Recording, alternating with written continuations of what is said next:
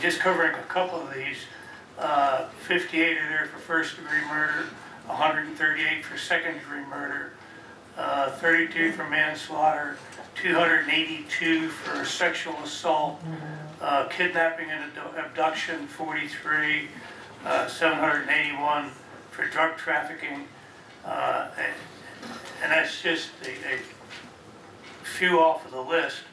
And I guess basically to point out that they're bringing crime to this country and to this state. In Rockingham County, just this month, there was a drug bust. They picked up 1,100 pounds of marijuana and several $1,000s in drug money. This is a big problem for us in North Carolina and other parts of the country, and it needs to be addressed, and the only way we're going to address it is to make sure we understand who's living in our society.